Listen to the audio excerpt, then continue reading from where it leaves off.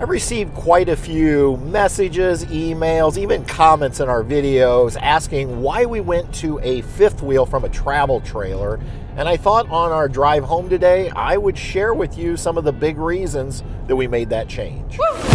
Hey everyone, my name's Patrick, and if you're new here, I'm really glad you stopped by. For those of you who've never been here before, we have been RVing now for about 19 years, and we've owned 11 different RVs ranging from a 13-foot teardrop all the way up to a 35-foot fifth wheel. And currently we have a 27-foot Alliance Avenue fifth wheel. Now, about 9 months ago, we switched from a Lance travel trailer that was 23 feet to this 27-foot fifth wheel. And I wanted to go through some of the difference between the fifth wheel and a travel trailer and why we made the decision to go back to a fifth wheel. And the first reason really has to do with living space. Our Lance 23-foot travel trailer actually only gave us about 20 feet of usable space, because in that calculation, a little over 3 feet was tongue, and there's nothing at the tongue in terms of living space. With this 27-foot Alliance Avenue, basically all 27 feet is usable space. And so we literally went up 4 feet in total length, but we ended up getting about 7 feet of usable space. And that's really one of the main reasons we wanted to go back. Now, the second thing that also deals with the length differential is we went up by about 4 feet, but because we went from a travel trailer to a fifth wheel, our total length is just about identical. The reason for that is a travel trailer attaches to the bumper, in essence, or the hitch of your tow vehicle, and so all of that 23 feet was behind us. But with a fifth wheel, the pin of the fifth wheel is actually going in the bed of your tow vehicle. And so in our case, we were around 44 feet with that Lance travel trailer. With the fifth wheel, where a good 3 feet or more is in the bed of our truck, we're still at about 44 feet length. So even though we went up in length of RV, the total length of our unit really stayed just about the same. Now, in terms of hitching up and unhitching, what are the differences? Well, I think in terms of the actual hitching and unhitching, there really is not much of a difference. Now, when I had to hitch up to a travel trailer, you're backing up, you pretty much have to be right on or within maybe plus or minus a half an inch so that that coupler will sit down on the ball of your hitch. So you have to be fairly accurate, but in our case, I could use the camera on the truck to have a pretty good idea. The other thing is, with hitching to the ball, you had to be not only perfect left to right, but you also had to be perfect front to back. Now, with the fifth wheel, I still have to be, right on left to right, although I always feel like that tolerance from left to right is a little bit greater with a fifth wheel and a fifth wheel hitch. There seems to be a little bit more leeway. But you really don't have to worry about front to back, because once you start to lock into your fifth wheel, it is going to stop. And if I set the bar on our fifth wheel hitch in the right location, it will actually lock itself. So I guess I would give the edge to hitching up to the fifth wheel. To me, it's just a little bit easier than having to be spot on with a traditional coupler and ball hitch system. Now, another thing that I really like about the fifth wheel over travel trailers is the fact that we don't have to use any kind of additional weight distribution system.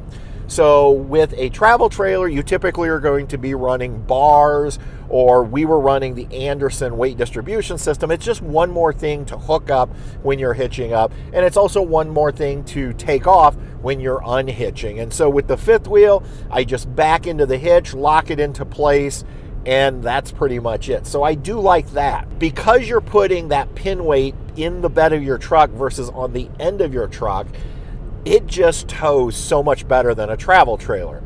With a travel trailer, you do have to worry about sway, that movement from left to right that you get. Do I feel movement with the fifth wheel? Most of the time, no. In fact, many times I get in a groove of just driving along and I forget it's back there. That's how smooth a fifth wheel tows. Now, today we are in some pretty gusty winds, so I am feeling those winds against the fifth wheel. And I think part of that is fifth wheels tend to be a little bit taller than travel trailers, and that's something you want to consider when deciding which is best for you. With our Lance, I believe we were somewhere in the neighborhood of about 12 feet in total height. Our fifth wheel, on the other hand, is pushing 13.5, 13.6. So when we are towing, we have to think about clearances on things like bridges, overhangs, gas stations. If you saw our travels from this past summer, you know we had a situation where we went into a gas station that just didn't clear, and we ended up having to replace our bedroom AC on this fifth wheel. But it also means possibly that could affect you with high winds, that you're just a little bit taller. But where the tallness really comes in is on the inside. Our fifth wheel just honestly feels so much bigger on the inside because of those elevated ceilings versus the travel trailer that had a flat roof across and just didn't have near the height. And so we really like having the little bit taller unit from that standpoint. It just seems bigger on the inside. As far as towing, gas mileage wise, we are getting probably about a mile to a mile and a half less pulling the fifth wheel than we did the travel trailer. With the fifth wheel, sometimes I could get between 9 to 10.5 miles to the gallon. With the fifth wheel so far, we've been averaging closer to 8 to maybe 9, 9.5 if I get really lucky and everything's going well. No wind, flat surface, warm temperatures, that type of thing. So we probably lost a little bit in terms of miles per gallon, but everything that we've gained really far outweighs that. A much more comfortable towing experience. Just had a semi fly around me. With the Lance travel trailer, I would have been white knuckling it most likely, trying to hold on. Even with the Anderson, which did a great job with sway control, you still would feel it. That semi came around me. I didn't even put a second hand on the wheel because it just didn't influence us. And I think that was really one of the driving reasons I wanted to go back to a fifth wheel. Was it's just a really enjoyable towing experience compared to, you know, a travel trailer. In terms of backing, I don't know that there's a ton of difference, but what I will say is the pivot point is different because, again, with the travel trailer, it's attached to the hitch, where with the fifth wheel, that pin is in the bed of our truck.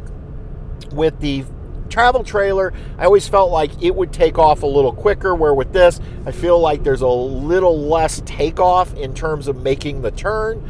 And so I can't say that I prefer one over the other. Now, you might think that with a fifth wheel, you have to be concerned about the backing radius in terms of how tight can you turn it, and you do, because in our case, we have I believe it's a 6 foot or 6.5 foot bed.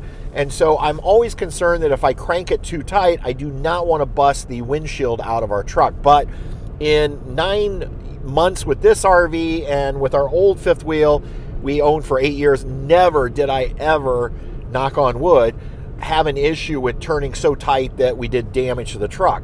Unfortunately, with a travel trailer, which many people I think that you don't have to worry about that, that's actually not true. A couple years ago when we were in Vermont, I don't know what it is about the state of Vermont and me with travel trailers or fifth wheels, but I was trying to make a really tight turn into a campsite and ended up busting the tail light out on our Toyota Tundra. So I think with both, you do need to be concerned with how tight you can crank when you're backing in or pulling out of a site. And like I said, for me, my perception on it, and it may be different than other people's, but with the travel trailer, it just seemed like I could start cranking a lot quicker and getting the trailer to move, where with the fifth wheel, it's a little bit more of a gentle crank in or back in situation.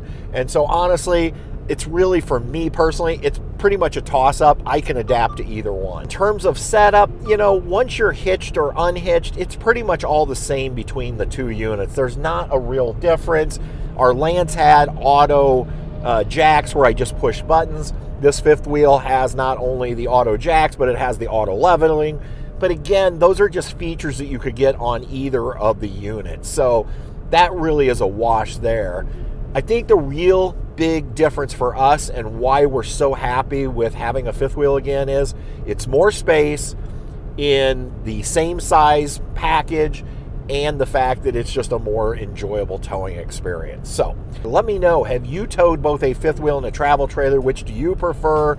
And if I didn't answer your question or you have more questions, drop them down below in the comments and I'll try to respond and give you the answers if I know what they are. If you didn't see the whole video where we had the incident with the AC, I'm going to have you watch that one somewhere up here. I don't remember which side it's going to be on. And until next time, everybody, we'll see ya on down the road. Bye. Got to keep my eyes on the road.